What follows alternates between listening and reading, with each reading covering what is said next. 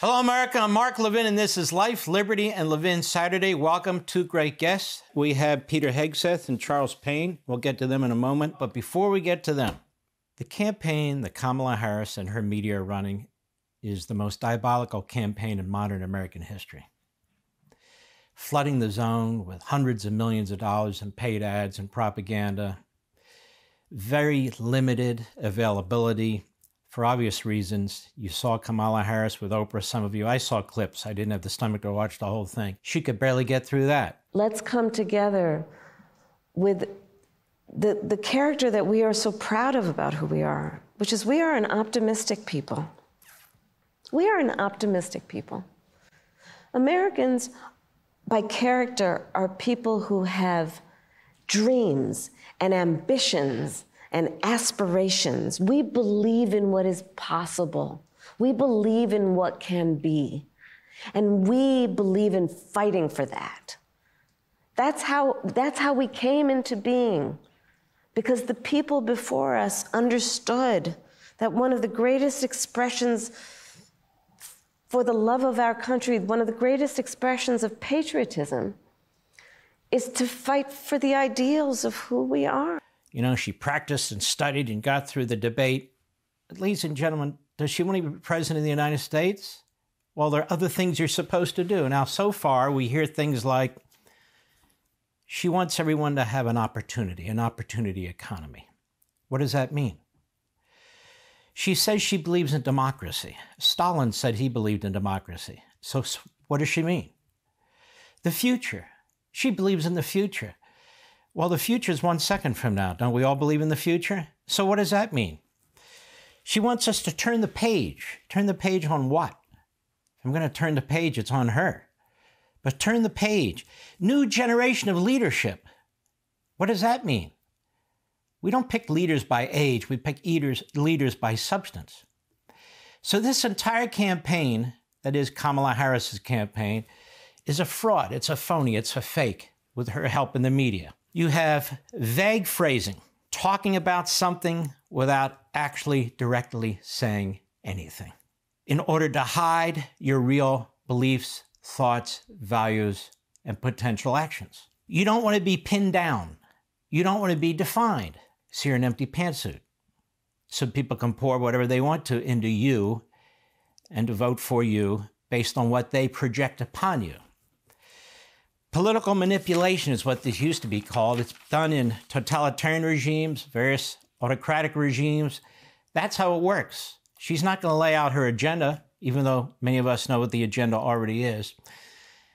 And part of this element of propaganda requires deception, hiding the truth, deception, causing someone to accept as true or valid what is false and invalid. You could see through that debate with Donald Trump, she just kept lying about his position on abortion. Donald Trump hand-selected 3 members of the United States Supreme Court with the intention that they would undo the protections of Roe v. Wade. In over 20 states, there are Trump abortion bans. If Donald Trump were to be reelected, he will sign a national abortion ban. Understand, in his Project 2025, there would be a national abortion, a monitor that would be monitoring your pregnancies, your miscarriages. Lying about Charlottesville. Let's remember Charlottesville, where there was a mob of people carrying tiki torches, spewing anti-Semitic hate.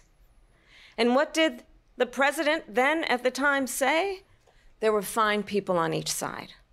Let's remember that when it came to the Proud Boys, a militia, the former president said, stand back and stand by.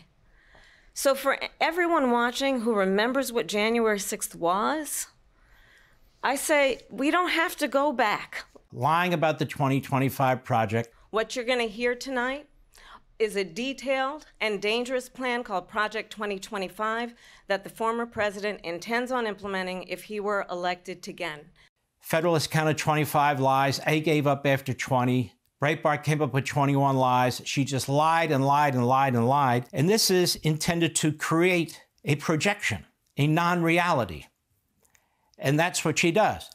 It's deception, to cause somebody to believe something that's not true. And they do this in order to protect their agenda, to protect their campaign and to promote themselves at the harm of others. That is, at the harm of Donald Trump.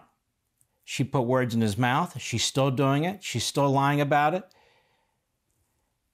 And purpose is to get an advantage, in this case, an electoral advantage. We call this propaganda. Propaganda has been used for God knows how long, but it became almost scientific about 100 years ago in a book called Propaganda by a man by the name of Bernays. And Bernays was widely read by early Democrat progressives in the 1900s. He was widely read by dictators and genocidal maniacs. In fact, he was widely read by Adolf Hitler. Not that this is Hitler, you get the point. Propaganda, repetition, changing the language. The key to propaganda involves the media. Pseudo-events. Pseudo-events, that is, non-news stories that are created as news stories, treated as news stories, and have a 2, 3, 4 day shelf life as a news story, while real news stories are ignored, while real facts, while real issues that affect the common person, they're dismissed. You can see this now. Pseudo-events, pseudo-news. So what does this mean? What this means is that the campaign is spending money, and the campaign is using Kamala Harris to push falsities, nonsense, shiny objects for you to chase. The things that affect your lives they don't want to talk about. Food, security, crime, the border, gasoline prices, what your children are taught in school. Those are non-issues. Now, to you, they're everyday issues. But to the manipulators, to these masterminds, these are non-issues. They decide what the issues are. So we call these hoaxes. Remember Trump talking about the Russian hoax? We call these illusions. These are hoaxes. These are illusions aimed at avoiding the real problems because they have ideas, they have belief systems, but they know you will reject them. I'll give you a perfect example. See that? That's the front page of the Drudge Report, the web page of the Drudge Report. It's been hanging up there last week for a few days. It's caught everybody's attention. It's become a big issue. And so there you have Donald Trump, where they hope, the illusion, they hope they're projecting Donald Trump with a Hitler salute, wearing his red hat. Trump, blame the Jews if I lose. And this is based in part on this group Mediaite that took a piece of the clip of the president's speech to a large group of Jewish supporters in Washington, D.C., where I had family members attending. I could not attend, but I had family members attending. It was a fantastic speech. It was a temperate speech. It was a factual speech. It was an exciting speech. And the people left there, the vast majority of whom were Jews, very excited and very happy to have met the president and hear what he said. But this is what they turned it into. Adolf Hitler, blame the Jews if I lose. What Trump was saying was, I'm trying to do the very best I can to appeal to the Jewish community for its votes. And he was saying also that here's my record as applies to the Jewish community.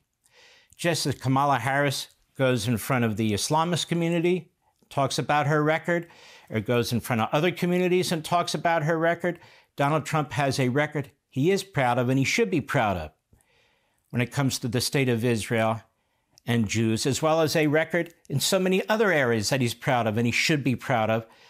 And he's talking about the substance. He's talking about his record. And he says, in so many words, I saw a poll that I got 29% of the Jewish vote in 2020, 26% in 2016, that I have about 40% of the support in the Jewish community. I better get 60% of the vote, or I may not be able to win in these, in some of these blue states. And, I could blame you folks for that. It was tongue-in-cheek. It was tongue-in-cheek. Everybody there knew it. And so they do this, like they did with Charlottesville, like they do with everything else that comes out of Donald Trump's mouth. And I want to remind you that, again, I guess it was a week from tomorrow, Donald Trump faced another assassination attempt. That's 2. Because of stuff like this. Because when you dehumanize Donald Trump, you create a hero mentality among sick people. That maybe they ought to do something about it. Less than a week after they They stopped the second assassination attempt. This is the Drudge Report, based on Mediaite. And now we have Jewish organizations. Check that. Liberal Democrat Jewish organizations condemning what Donald Trump said. Condemning Donald Trump, saying he sounds like Hitler. Like it's the Third Reich all over again. That's the problem we have in this country today. These are not real issues. These are phony issues, even more than phony issues. They attempt to dehumanize one of the candidates, Donald Trump, only one, Donald Trump. And Kamala Harris, the media and the Democrat Party are counting on all this. They're counting on it so she can squeeze her way into the Oval Office. And then one day, the people who fall for this, these lies, and unfortunately, people have fallen for stuff like this for hundreds of years, thousands of years, they'll wake up and say, oh my God, what did we do? We elect somebody president of the United States who's wholly unqualified, who didn't reveal herself, who turns out to be a Marxist Islamist, who failed as vice president. Oh my God, what did we do?